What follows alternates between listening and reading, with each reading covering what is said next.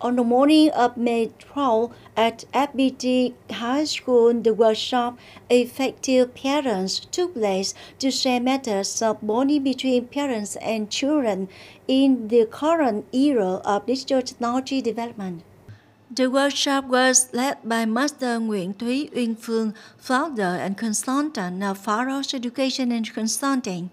Here the speaker shares about the psychological and change of children from preschool age to adolescence, how to eliminate conflicts between parents and children, emphasizing solutions to accept, confide, and study with your child.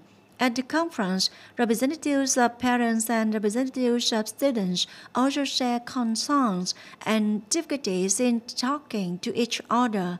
From these shares and the experts' orientation, it partly helps parents gain new perspectives and skills in connecting and eliminating the generation gap to jointly support their children's development, maturity, and positive.